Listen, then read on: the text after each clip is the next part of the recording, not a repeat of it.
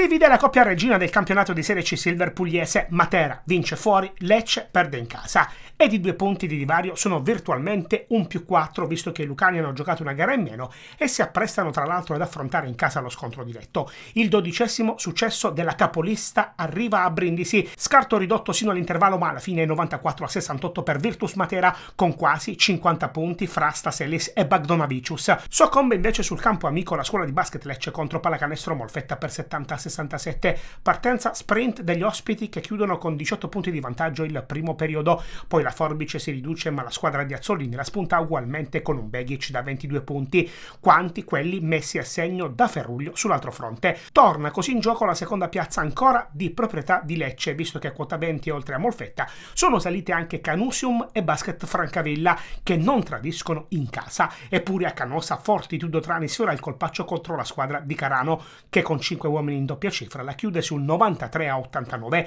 Non è agevole pure la vittoria di Francavilla, perché Anspi Santa Rita Taranto tiene la testa avanti sino al termine del terzo parziale, ma alla fine è 76-69 per i ragazzi di Caforio, guidati dal solito Canturek, autore di 20 punti. In coda squillo di nuovo Cestistica Barletta, che ottiene la prima vittoria esterna della stagione contro Cusbari per 67-64, bissando di fatto il successo dell'andata. 18 punti per Cuomo fra i Cussini, 17 per Weisglus fra gli ospiti. Nel prossimo turno a Matera saranno di fronte Virtus e la scuola di basket Lecce per l'alta classifica. Fare i puntati anche su Molfetta, dove sarà di scena Francavilla.